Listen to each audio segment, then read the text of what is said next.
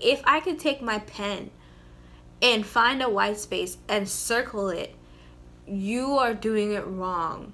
You're doing it so wrong. And I wouldn't say there's nothing wrong with that, because there's something wrong with that, but we're gonna fix it in this video, so stick around.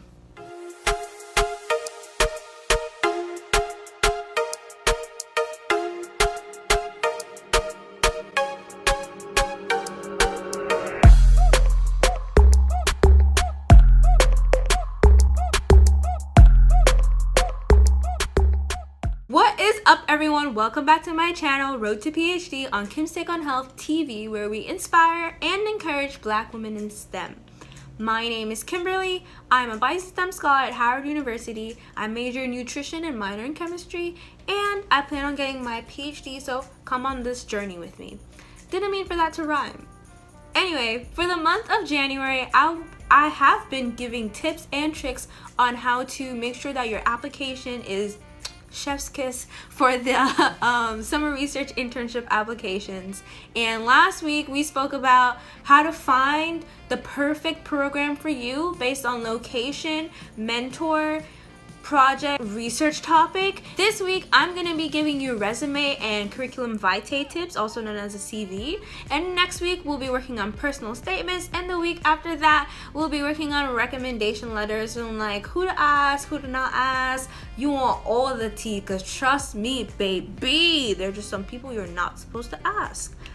Anywho, we're gonna move on straight into resume, so stick around for the rest of the video. So there are a few categories that you need to have on your resume. Remember, resume is one singular page long, and I recommend that if you're a junior or above, you can like go into the CV world. But right now, let's focus on resume. So the categories that I have on my resume are education, research experience, professional experience, awards / affiliations / certifications. If you are a freshman and you do not have research experience, you can also put that as leadership experience, or if you had high school experience, we could do that as well. So I'm gonna start off with the freshman. You might think, I have nothing to put on my resume, oh my god, they're not gonna accept me. Literally, you can use anything from high school, from like your junior year to now. If you're in the National Honor Society, if you did anything groundbreaking, whether it's like on a national scale or just in your community, anything that shows that you are A, passionate, B, dedicated, and C, a leader is amazing, and you can totally just put that on your resume. Please do not feel discouraged at all. As I said in one of the previous videos, my first research program, I was the youngest in the program. I was only 18. I was literally, as I said, the youngest in the program. I didn't think I was going to get in, but I got in. So never count yourself out, okay? Also, for my high schoolers or my freshmen, if you, in the education category, I put Howard University, the location of Howard University, and when I expect my degree, what degree it is, so a Bachelor's of Science in Nutritional Sciences, and my minor, which is chemistry. You can also put your high school. You can put, like, I went to McNair Academic High School, Jersey City, New Jersey, and I just put my grade when I graduated. Not my grade, my cumulative GPA, but it was not on a 4.0 scale. It was out of 100, so like you can totally just put that as well. So I'm not a fan of just basic resumes. I do believe that you can add some pizzazz to that, so you can like stick with like a banner of like gray.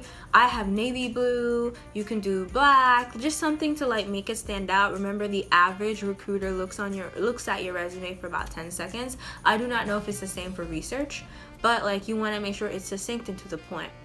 The one thing that I recommend the most about resumes is that it has to have continuity and everything has to look the same. If you bolded all of the titles, you need to bold every single title after that. If you italicize one location, you have to italicize all the locations. If you ended a sentence with a period, you have to end all the sentences with periods. If you started one description with a bullet, you have to do all the descriptions with a bullet. It's literally about continuity. If you put I did this from June 2018 to August 2018. That sounded so New Jersey of me. From June 2018 to August 2018, you have to make sure that everything else starts with a month and a year. And if you just said spring 2018 to summer 2018, you have to make sure that everything else starts with a season. And if you put a specific date, which I don't recommend unless it's a presentation, but we're going to get into CVs soon, you can like do that as well. There's nothing wrong with asking for help. There's nothing wrong with making the font Times New Roman 11 or 10. There's nothing wrong with using the column version, not a column version, the column tool on your computer, so you can have like something start here and then continue here. Nothing wrong with making the margins like literally this big and using all the space that you have. You should not have white space, because that means you're not utilizing the page in order and you have not done much. When I tell you anything that you do, if you can quantify it, I write a newsletter and it reaches 50 people a week. I am the editor-in-chief of that, like something like that. Not in those exact words, but quantifying stuff is amazing and it's really helpful as well. If you can quantify the numbers, the impact, the reach.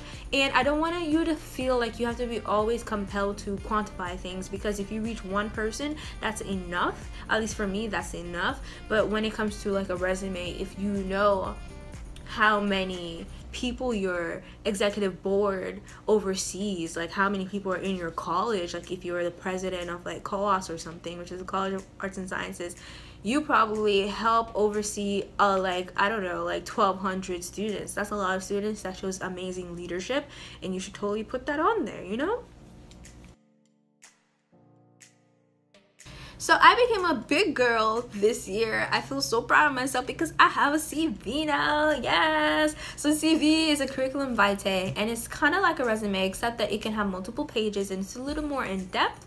And I decided to make one because I had more research experience and I had more presentations on my like list. So I'm gonna go over the categories on my CV. I have an education category, honors and awards category, a research experience category, presentations category, professional nutrition experience, professional affiliation, community outreach, memberships and organizations, and languages. In education, I just simply put that I go to Howard University. I put this location and it's not a state, what is it? I don't remember. For the honors and awards, you don't have to spell it out. You can literally just be like Dean's List,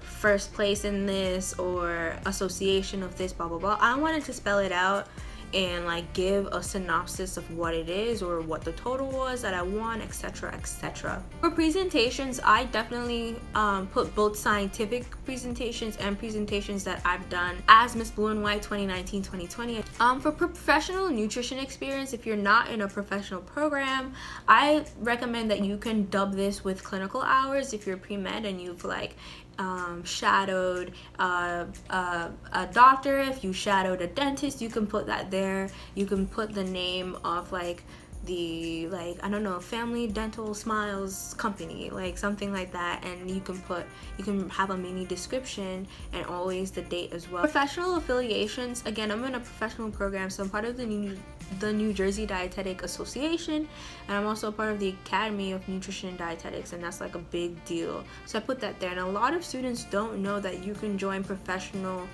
academies because they have student discounts. So I recommend that if you want to be a part of the American Medical Association, there's probably a student membership part for that, and it just looks really good. You get the newsletters, you get to connect with them, they have networking events, and I recommend you do that as soon as possible. I know that there's one for the American Society of Microbiology if you're into microbiology. For community outreach, this is anything that you've done, whether in high school. If you're a junior, I don't recommend you go past junior year of high school, go before junior year of high school, but if you're a freshman, feel free to use all of your high school experience for community outreach as well. I definitely put like ASB on there, which is Alternative Spring Break, when I went to Puerto Rico, the mentorship program that I'm a part of now, and then like DC Central Kitchen, like stuff that I do.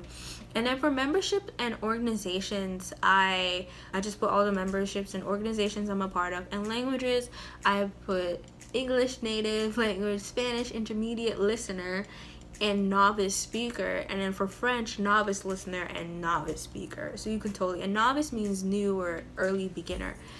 I remember when that was a category in track and field. But anyway, let's get on it. Because CVs are multiple pages, I recommend having a either a header or a footer with your last name and the page number. So I have Gardner-1, Gardner-2, Gardner-3, Gardner-4. So you could totally do that as well. And now I'm gonna get a little more scientific, considering that this is for science summer research internship programs. When it comes to your research internship programs, I recommend you outline them this way. You put the title. If you see me looking, I'm looking at the computer so I can help you be great. I put the title of the program. So for example, Minority Health International Research Training Program, MERT. And then on the other column, I put the month and the year. So it was from May 2019 to August 2019. And then underneath it, I put the university, the University of Alabama at Birmingham, Alabama, in parentheses. But then the thing about MERT is that I had a training site, and it was Western Regional Health Authority, Montego Bay, Jamaica. I worked on 2 projects. I was a first author on one and a second author on the other. So for the first one, it was knowledge, attitude, and practices among healthcare providers, etc., etc. The second one is smoking prevalence, etc., etc. And then I also put fields of study, because a lot of the research that I've done is not, it just varies. So fields of study, I put for this specific one, nutrition, public health, and epidemiology. For my first research experience that I had at UC San Diego, my fields of study were pathology and neurobiology. And then my global leadership interdisciplinary research program, the fields of study were predoctoral studies, readiness, and sports medicine. And then there's also, and then the next category should be mentor. So the name of the mentor and their department. So I put like Dr. Pauline Jolly, their credentials, PhD, MPH, comma, Department of Pathology, or Dr. Nigel Kaka, comma, PhD, comma, Department of Pathology. So just stuff like that, that's very important to add. Scientific presentations, it's important to make sure that you remember the date of the presentation, like the actual date, not like around when, but just the date, because it kind of happened once, you know, it wasn't continued. So I would put like scientific presentation. You can do the presentations in either APA format, or I don't remember what format this is. I just literally borrowed a friend's CV and used that. So I put like scientific presentation in bold,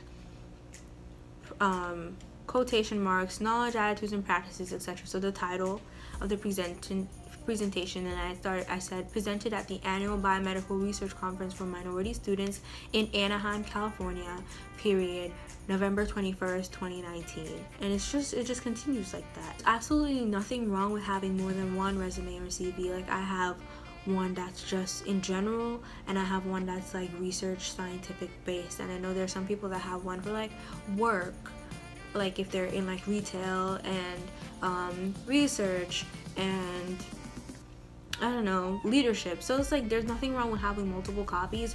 Always send your stuff in a PDF, just in case like the format, so you don't want the format to change. Always have a Word version on your computer as well, so that you can, or a Google Doc version, so that you can edit it. There's nothing worse than having a resume or CV that you can't edit. Thank you for coming on this journey with me, PhD roadies. I'll see you on the road. Make sure that you like, comment, and subscribe. Make sure you actually check out what's in the description box. If you're into achieving food freedom, intuitive eating, overcoming emotional eating, check out my blog, www.kimstekonhealth.com, where I put out a lot of nutrition tips, because that is my field of study. I'm so excited to have you guys here. Make sure you follow me on Instagram, and I'll talk to you next week. Bye!